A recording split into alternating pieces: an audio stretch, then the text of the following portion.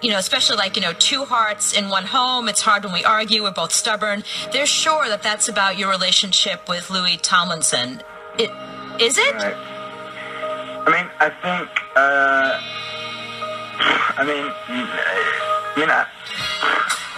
I think people are always going to speculate about what songs are about. And I don't think I'd ever want to tell someone that they're wrong for feeling how they feel about a song, even when they're not necessarily right.